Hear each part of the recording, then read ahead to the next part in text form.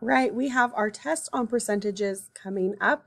So if you want a way to review and go over the types of problems that are going to be on the test, be sure to follow along with the video. So the first thing you need to do is go get a piece of paper and a pencil. So pause, go take care of that. See you in a second. Okay, so when you do these problems with me, complete the problems, finish the math. So I will help you set them up. You have to finish the math. You finish the math. Then bring it back to school in the next 2 days and you get 10 dojo points. That's a pretty good deal. Like you're talking about 1.5 points for every problem that you do. So pretty good deal. There's only 6 problems on here. So the first section on our test is on fractions, decimals, and percentages. So the first thing we want to do is write it as a ratio. So we can see there are 2 shaded in, and it's not out of 3, right? It's out of the total. The total is 5. Now we can make this into a decimal and a percent like it is if you can do some reasoning in your head, but the easiest thing we want to do is make it out of 100. Remember, percents and decimals can always go out of 100. Percents are always 100, right? Percent per 100. That's what that means. So if we know a way to get from 5 to 100, then we do the same thing to the numerator. If we're not sure of that factor, then we want to do 2 times 100 is 200. And then we're going to divide that by 5. So make sure you have this math with me or set it up. If you know how to get from here to here, just do that is great. So we know it can't go in there. So how many times can it go into 20? And then finish the problem. This number right here, it's out of 100. That's your percent, and it's your decimal. Move the decimal 2 places to the front. So I will help you finish this one. So this goes in there 4 times is 20. There's 0 left over. Bring down the 0. 5 goes into 20, 0 times. So my percent is 40. This number right here is my percent. And then the decimal, I just move it 1, 2 places to the front, 100 times bigger, 0.40. So all of these say the same thing, 40 out of 100, 40 hundredths, 40% per 100. All of them say the same exact thing. So our next one, we have 16 out of 25. And I notice it doesn't say I have to write it as a fraction, but we're just going to do it because we know that's how we're going to get to 100. So even if it doesn't ask that, you just do it. So 16 out of 25, and we need to make that out of 100. Now, if we know how to get from 25 to 100, we just do it, and then do the same thing to the numerator. This is like quarters, 25, 50, 75, 100. We can go 25 times 4. So now we need to do 16 times 4. So I'm going to let you finish 16 times 4.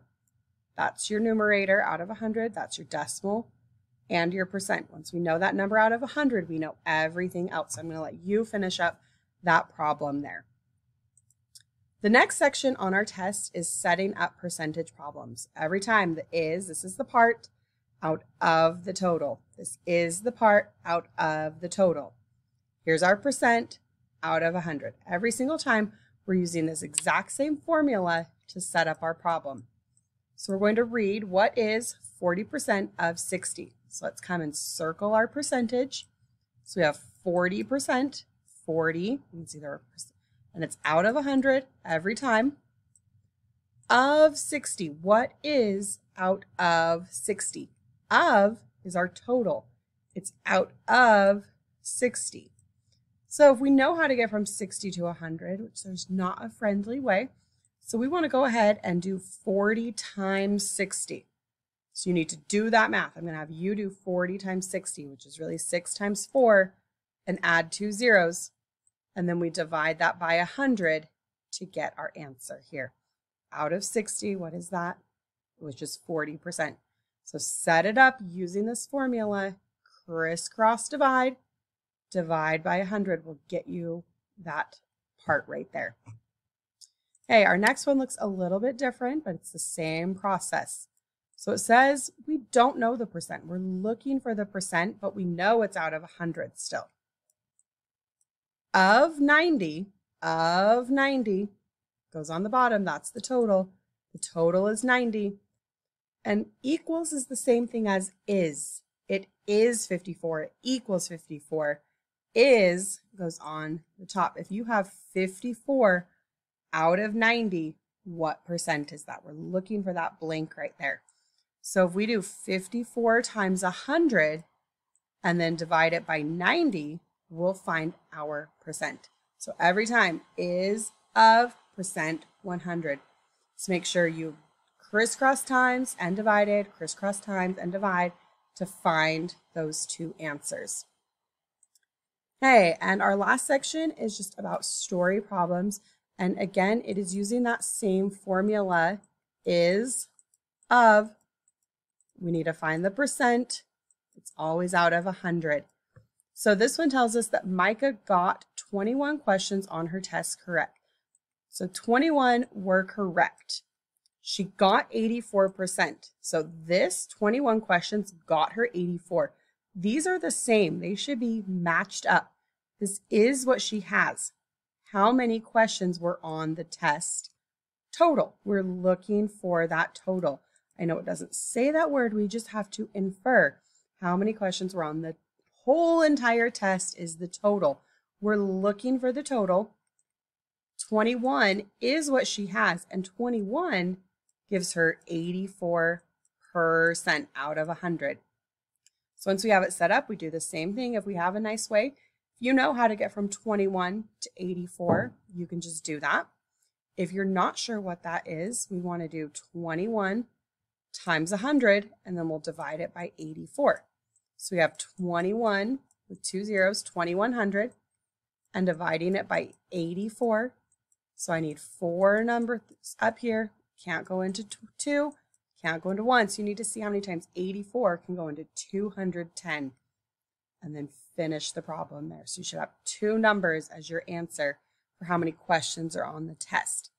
And she did pretty well on the test, 84%. So there shouldn't be too many more questions that she missed. So this should be a number in the 20s, a little bit bigger than 21.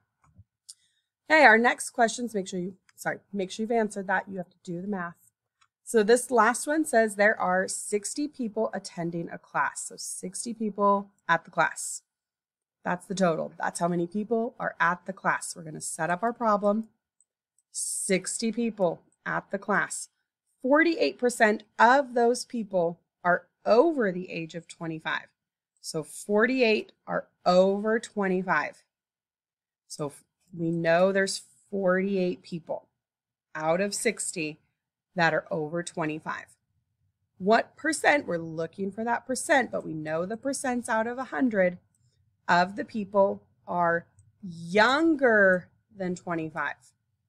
So it doesn't just say how many people are under 25. I know there's 12 people, because 12 plus 48 is 60. But I need to find the percent of people younger than 25. So I'm going to start, and I'm just going to find the percent of people that are over 25. So I need to do 48 times 100, and I'm going to divide that by 60 and get the answer. And this is over 25. So whatever this number is here, we need to do 100 minus the people over 25. I'm going to have you do that.